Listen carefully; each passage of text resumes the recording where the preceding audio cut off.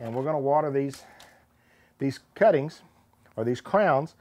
And like I said, if you use a dry fertilizer or you use a strong dose of fertilizer, you'll burn off the fine feeder roots that it's going to take for this plant to establish itself. If you don't kill it, you'll retard the ability of the plant to establish itself, and it'll just take longer for it to thrive.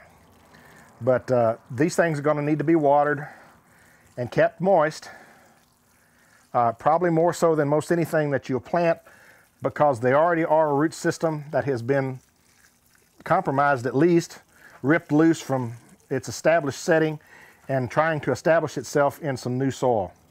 So you'll probably want to water this a little more, and fertilization will be a good thing for this.